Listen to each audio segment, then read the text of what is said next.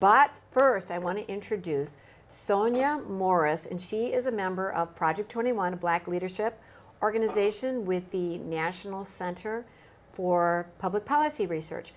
And we're gonna talk about a recent commencement speech that President Biden gave to a Black university, Howard University.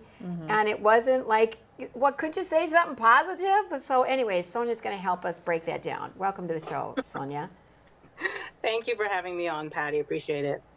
I want to give a little bit more background for you because you have a law degree and a master's, and you're working on your doctorate right now, right? That I've put on pause because I have a lot of things going on, including writing. So I'm going to put that on pause for my other project for right now.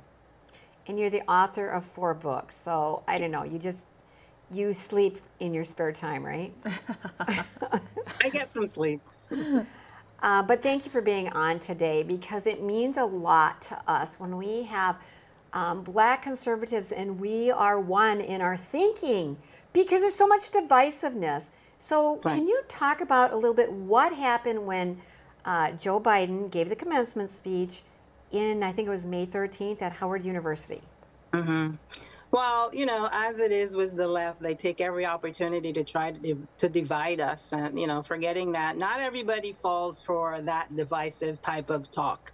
And so he had a perfect opportunity to share with these students, give them some inspiration, some hope for the future, because everybody can see that America is not doing really, really well. So he had a golden opportunity to give some hope and inspiration to these students instead of divisiveness, separation, and hate. And so he, you know, I was just thinking on the way here that, you know, he has an opportunity to tell his story. You know, we want to hear the story about how you got out of school and, you know, you had some hardships and, you know, but you were able to overcome and, you know, you had people you had to support and all these things. But as it is usually the case, if you don't have a story, you're going to make up something, right? And, you know, white supremacy is one of those made up things of the left.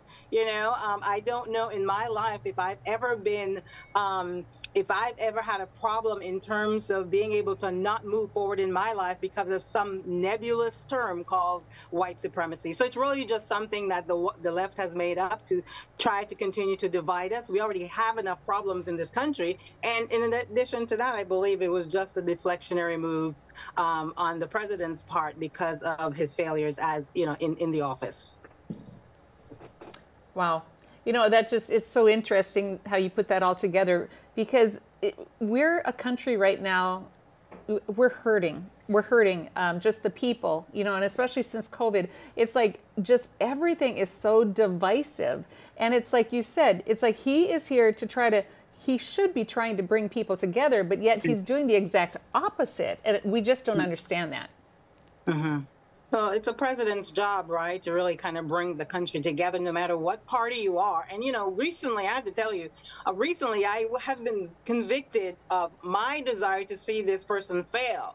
But when you think about it, we're still all one country, right? So no matter who's up to bat, no matter how they got there, no matter who's up to bat, we're still one country. So I've got to pray that this person succeeds.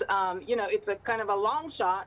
But, you know, we want to win as a country, and it's the president's job, whether he's Republican, independent, or Democrat, it's his job to bring our country together because he's the executive assigned to that job. His job is to execute. And right now, nothing is being executed in terms of good policies that'll bring our country together. I love that attitude. I want to put up on the screen what exactly he said, why it was such a negative message. White supremacy is the single most dangerous terrorist threat in our homeland. And I'm not just saying this because I'm at a Black, so that's the Howard University. I say this wherever I go. So can you break that down a little more? Like you said, you've never been stopped by white supremacy, and you're not even from this country, right?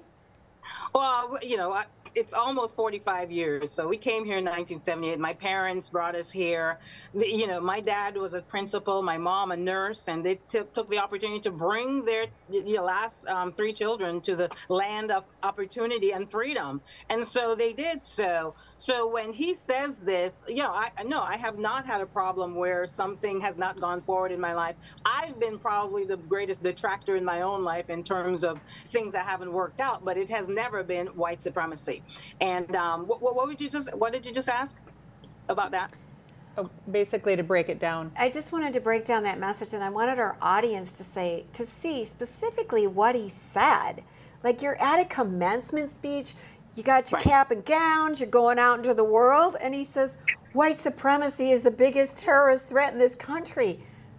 And how could that be the biggest threat in the country when we're faced on every side with, we have all of the things that he's failed at, right? He's failed at the economy, okay? Our economy is in a tailspin. He's failed at energy. We had energy independence. And you know that when energy is up, when the price of energy is up, the price of everything, it's like a rising tide.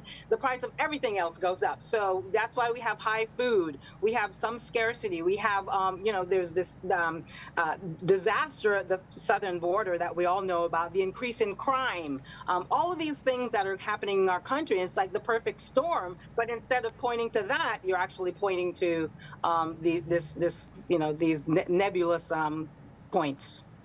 Sonia, when we come back, we're going to take a break, but when we come back, I want you to give us an inside look into the Black community, because I think it's probably becoming more divisive than ever because of things like this. At least that's what it seems like on our side. So we'll talk about that when we come back. Don't go away. Absolutely.